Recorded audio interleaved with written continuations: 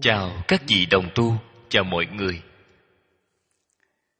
Mời mở Kinh Thập Thiện Nghiệp Đạo ra, trang thứ 5, Kinh văn hàng thứ 3. Chúng ta bắt đầu đọc từ Long Dương đương tri. Bồ Tát hữu nhất pháp, năng đoạn nhất thiết chư ác đạo khổ. Hà đẳng duy nhất, vị ư trú dạ thường niệm, tư duy quán sát thiện pháp. Lệnh chư thiện pháp niệm niệm tăng trưởng. Bất dung hào phân, bất thiện gián tạp, thì tức năng linh chư ác vĩnh đoạn, thiện pháp viên mãn. Chúng ta đọc đến chỗ này. Hôm qua đã nói với các vị,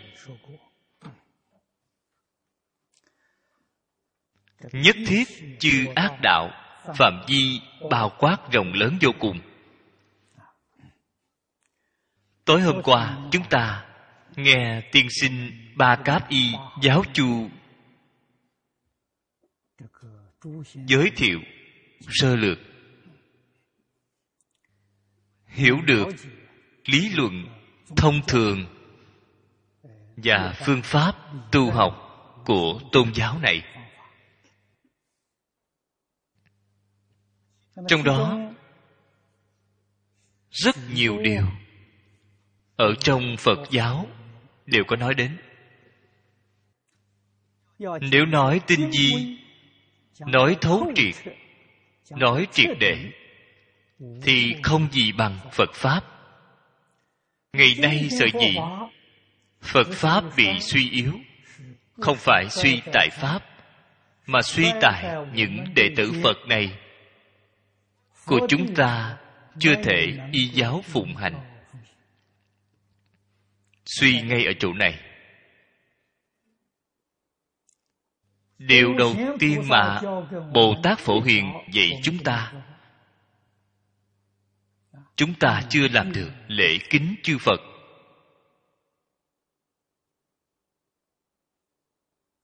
Cổ nhân gọi là thính kỳ ngôn nhi quán kỳ hành. Nói nghe rất hay, mà làm thì không giống như cái họ đã nói.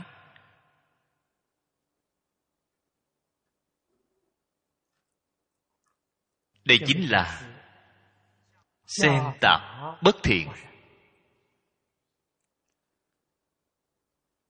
Phật độ tất cả chúng sanh, giáo hóa chúng sanh, bắt đầu làm từ bản thân. Chúng ta học Phật, điều quan trọng nhất cũng phải bắt đầu làm từ bản thân.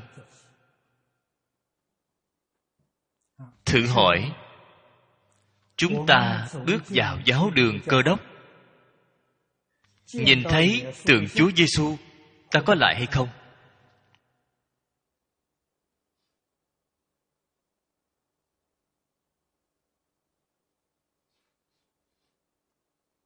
Bước vào Ấn Độ giáo, nhìn thấy Ấn Độ giáo cúng Đại Phạm Thiên Dương là cúng tượng thần, chúng ta có đi lại họ hay không? Không có, thì lời nói đó cũng như không.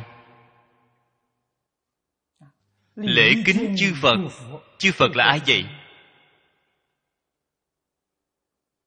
Phật quá khứ, Phật hiện tại, Phật vị lai. Tất cả chúng sanh đều là Phật vị lai. Tất cả thần thánh ở trong những tôn giáo khác nhau đều là Phật vị lai. Cũng có thể là do Phật quá khứ, Phật hiện tại ứng hóa ra. Chúng ta không biết, chúng ta chưa làm được.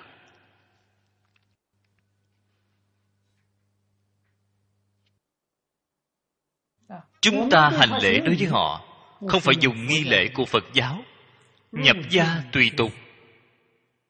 Tín đồ tôn giáo đó họ dùng lễ tiết như thế nào để tỏ lòng tôn kính giáo chủ của họ? Chúng ta phải học tập.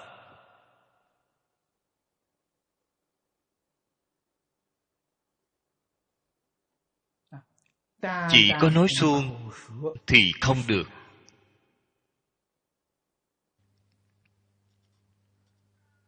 nhất định phải nhập gia tùy tục.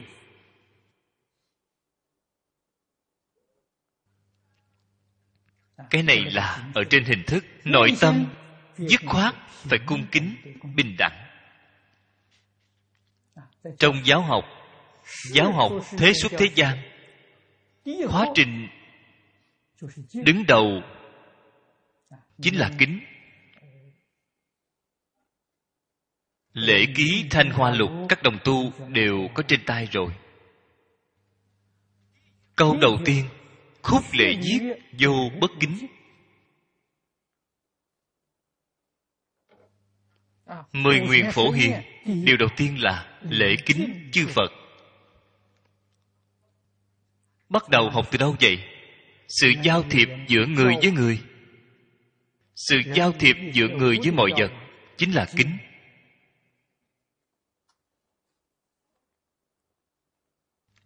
Một điều này chưa làm được thì những điều khác đều là khoác lác.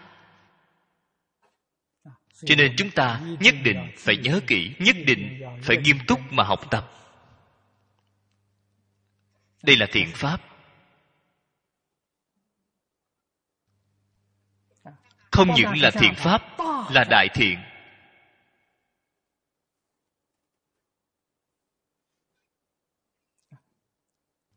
Hôm nay chúng ta tiếp tục xem đoạn kinh văn phía dưới đây.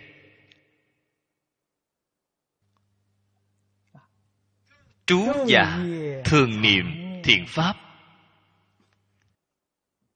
tâm thiện. Đồng tu tịnh độ chúng ta, Tịnh Tông học hội thành lập. Tôi đã viết bài duyên khởi, đưa ra 5 chủ đề tu học ở trong đời sống thường ngày. Chủ đề thứ nhất là tam phước.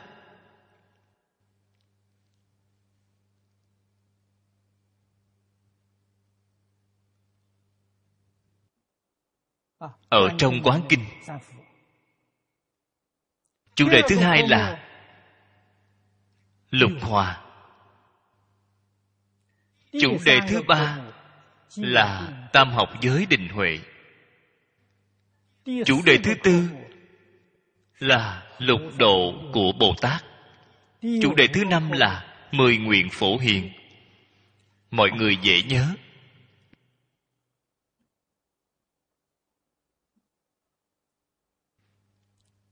Đây là thiện pháp. Cao hơn so với thiện pháp nói ở nơi đây. Thiện pháp nói ở nơi đây là nền tảng. Không có nền tảng thì pháp cao đó cũng miễn bàn.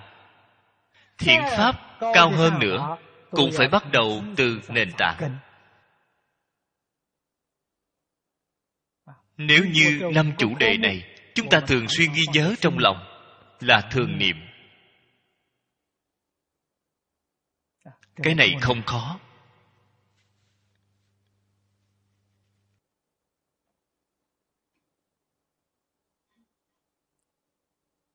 Năm chủ đề tôi nhắc lại một lần tại đây. Điều thứ nhất, hiếu dưỡng phụ mẫu. Chúng ta có cái tâm này hay không? Có thực hiện hay không? Cha mẹ còn sống, thường xuyên quan tâm, thường xuyên chăm sóc.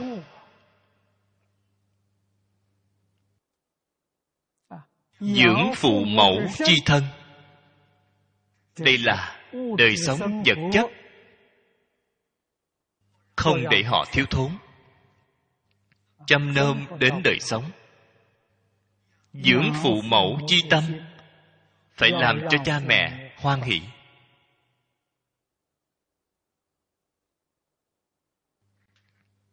Không được để cha mẹ lo nghĩ. Nếu như cha mẹ lo lắng là con cái bất hiếu. Ở trong kinh Phật thường hay dạy chúng ta thường sinh tâm hoan hỷ. Chúng ta làm sao khiến cha mẹ thường sinh tâm hoan hỷ? Đây là tận hiếu.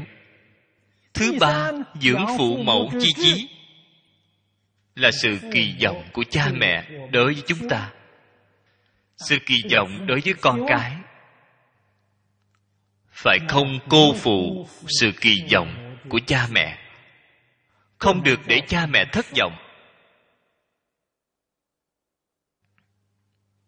Đây gọi là hiếu dưỡng phụ mẫu. Hãy bắt đầu làm từ chỗ này, triển khai ra. Ở trong kinh luận, Đại Thừa thường nói, tất cả người nam là cha ta, tất cả người nữ là mẹ ta. Phải đem cái hiếu dưỡng này mở rộng đến tất cả chúng sanh. Đây là Phật dạy chúng ta. Những tôn giáo khác không nghe nói.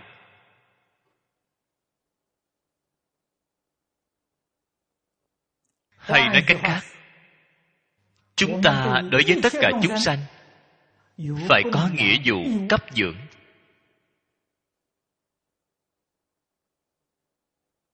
Tận tâm tận lực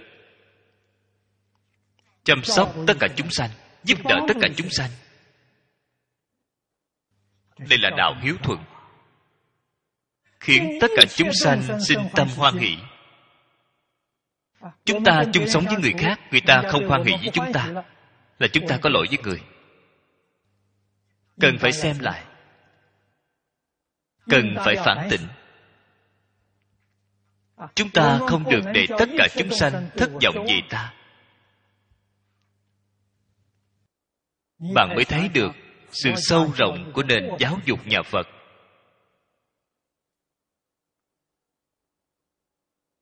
Phụng sự sư trưởng với cha mẹ giống nhau. Chúng ta cũng phải chăm sóc đời sống vật chất của thầy cô, không cô phụ lời chỉ dạy của thầy cô, không cô phụ sự kỳ vọng của thầy cô. Phật Pháp bắt đầu từ đây. Phật Pháp cũng phải viên mãn ngay chỗ này. Hai câu này là căn bản. Tất cả Pháp còn lại đã nói trong 49 năm là phương tiện. Dùng Pháp phương tiện để thực hiện cái căn bản này, viên mãn cái căn bản này. Đây là Phật đạo. Bắt đầu làm từ đâu vậy? Bắt đầu từ việc bồi dưỡng tâm từ bi của mình. Nếu như ở trong tâm không có cái quan niệm như tôi vừa mới nói, là bạn không có tâm từ bi.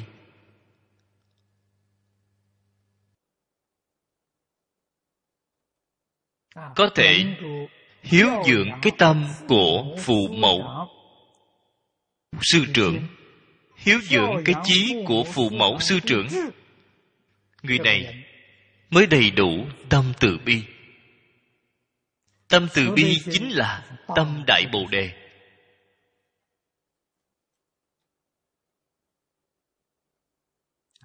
Thực hiện ở tu thập thiện nghiệp. Cha mẹ hy vọng chúng ta là một người tốt, là người thiện ở trong xã hội. Thầy cô cũng kỳ vọng chúng ta là người thiện ở trong xã hội. Chúng ta có thể dùng toàn tâm toàn lực giúp đỡ xã hội, đặc biệt là giúp đỡ tất cả chúng sanh khổ nạn. Đây là sự kỳ vọng của cha mẹ, sư trưởng đối với chúng ta.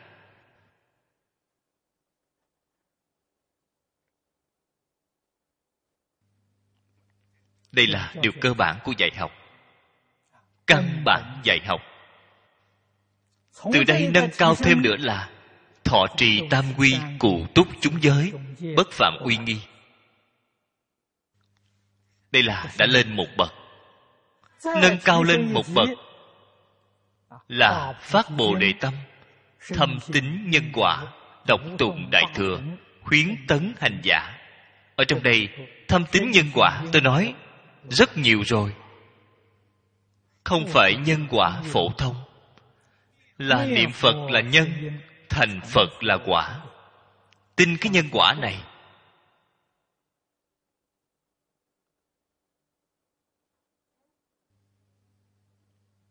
Ba điều 11 câu này, Thế Tôn nói với chúng ta rất rõ ràng. Đây là tam thế chư Phật tịnh nghiệp chánh nhân, thực hiện từ thập thiện nghiệp đạo.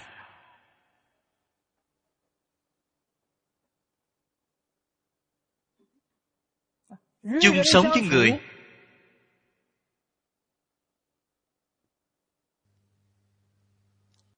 phạm vi nhỏ nhất là vợ chồng, ở cùng một phòng. Chung sống như thế nào vậy? Tu lục hòa kính. Chung sống với mọi người, lục hòa kính không phải yêu cầu người khác làm, mà yêu cầu bản thân phải làm. Chỗ cao siêu của Phật Pháp, điểm khiến mọi người tán thán là ở chỗ này. Phật Pháp xưa nay không yêu cầu người khác, yêu cầu chính mình. Bản thân ta phải làm cho được lục hòa kính. Đối phương không làm được cũng chẳng sao cả, không có chướng ngại. Chướng ngại vĩnh viễn ở một bên này của mình, hoàn toàn không phải ở đối phương. Người hiện nay điên đảo sai lầm, cho rằng mọi chướng ngại đều do đối phương, không phải do phía mình. Sai ngay chỗ này.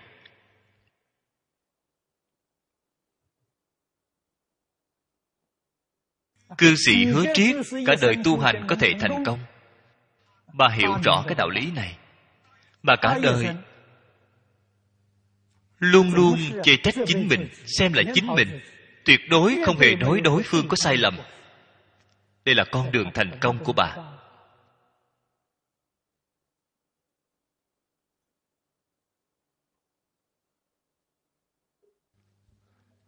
Kiến hòa đồng giải, tôi như thế nào vậy? Ta có lòng riêng tư, thì kiến giải của ta bất đồng. Kiến hòa đồng giải, đồng với ai vậy? Không phải đồng với đối phương, với người khác. Thế là bạn đã hiểu sai rồi. Đồng với Phật, đồng với Bồ Tát, đồng với chân như bản tánh, là có nghĩa như vậy. Phật không có lòng riêng tư, Bồ Tát không có lòng riêng tư.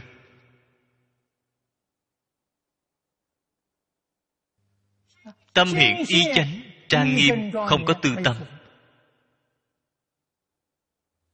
là đồng với cái này.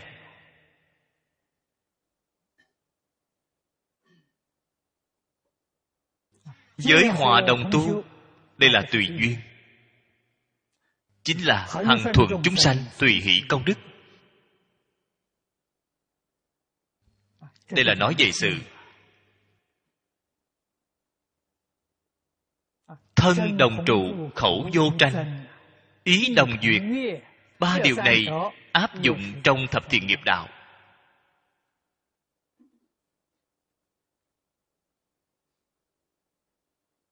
Phàm là không thể chung sống với đại chúng, bạn chắc chắn đang tạo thập ác nghiệp, không phải tu thập thiện.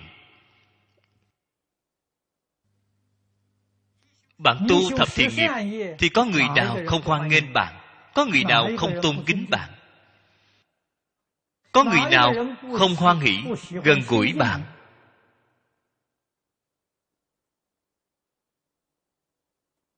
Thập thiện là cơ sở của pháp hành, là căn bản của pháp hành. Cuối cùng là lợi hòa đồng quân. Người thật sự giác ngộ, quên mình vì người. Tất cả lời dưỡng luôn luôn nhường cho người khác nhiều hơn, mình có thể ít hơn một chút. Bản thân hoan hỷ trải qua đời sống vật chất thấp nhất, hoan hỷ.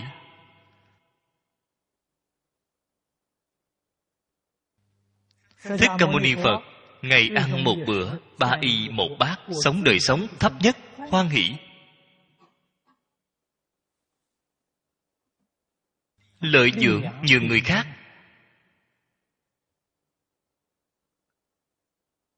Nhìn thấy người khác trải qua đời sống vật chất rất tốt thì vui vẻ, quyết không hề đố kỵ, là vui vẻ.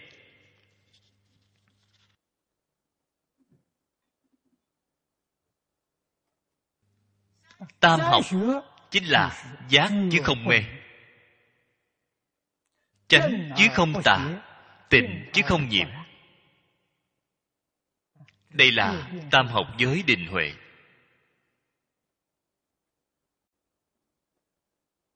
Giới học là thanh tịnh, tịnh chứ không nhiễm. Định học là chánh tri chánh kiến, chánh chứ không tà. Tuệ học là giác chứ không mê. Đây là tam học.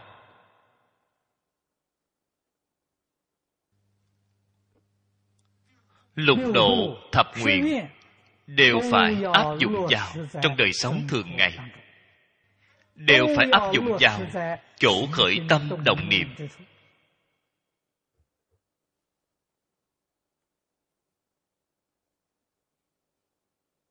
Pháp môn tịnh độ là pháp tu như vậy. Sau đó niệm Phật cầu sanh tịnh độ, chắc chắn được sanh. 5 chủ đề này chúng ta thường xuyên ghi nhớ trong tâm, thường xuyên áp dụng vào trong hành vi. Đây chính là đoạn ác tu thiện.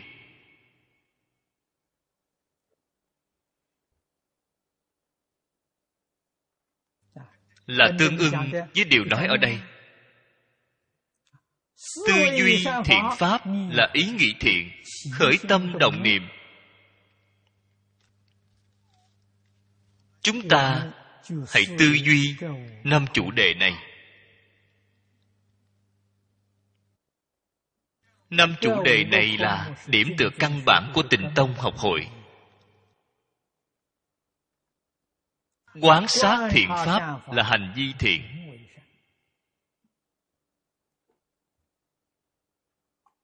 Hôm qua Ba Cấp Y giáo cùng nói, ông nêu lên ví dụ rất hay. Người có 10 điểm tốt, có một khuyết điểm. Chúng ta nhìn 10 điểm tốt của họ, đừng nhìn một khuyết điểm của họ.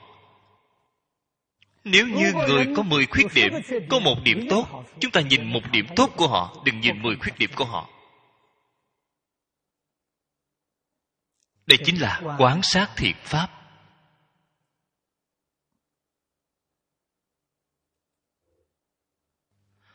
Ba Cáp Y giáo cũng nói,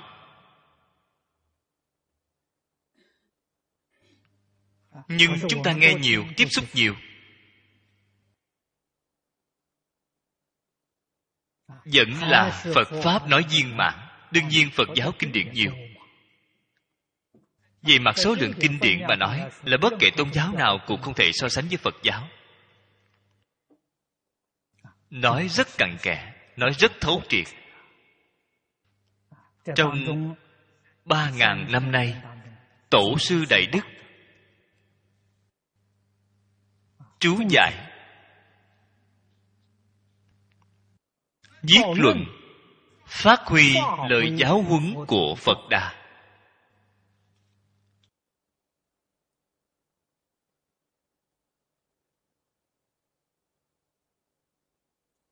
Lưu lại kho báu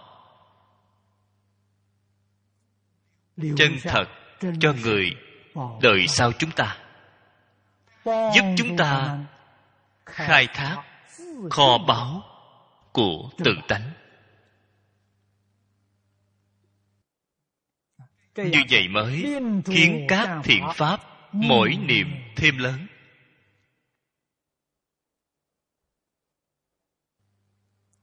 Câu phía dưới đây là thật vô cùng quan trọng. Bất dung hào phân, bất thiện gián tạp. Một mảy may bất thiện cũng không được phép xen tạp. Nếu như xen tạp bất thiện với số lượng lớn, vậy là không thể thành tựu rồi. Mỗi một đồng tu học Phật chúng ta, có người nào không muốn thành tựu viên mãn thiện pháp của mình chứ? Tại sao không thành tựu được vậy? Ở trong tu thiện pháp xen tạp bất thiện. Cái bất thiện này trong bản kinh nói một cách cụ thể là sát sanh, trộm cắp, tà hành, vọng ngữ, lưỡng thiện, ác khẩu, ỷ ngữ, tham sân si. Những thứ này khi chúng ta tu thiện, nó xen tạp ở trong đó. Thế là đem toàn bộ thiện hạnh của chúng ta phá hủy hết. Cho nên chúng ta không thể thành tựu.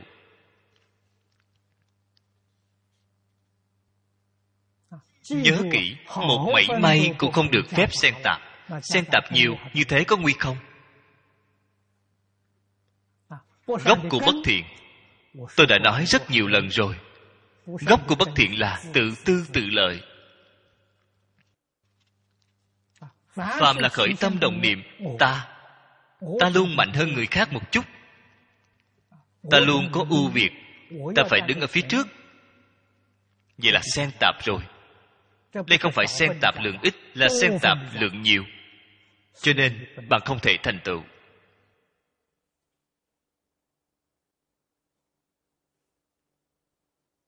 Ở trong đoạn văn này, từ trú dạ thường niệm tư duy đến bất dung hào phân, bất thiện gián tạp, đoạn này là nói thiện nhân. Thị tức năng lệnh chư ác vĩnh đoạn, thiện pháp viên mãn. Câu này là nói thiện quả. Sau cùng thường đắc thân cận chư Phật Bồ Tát, cặp như thánh chúng. Đây là thiện duyên, nhân duyên quả.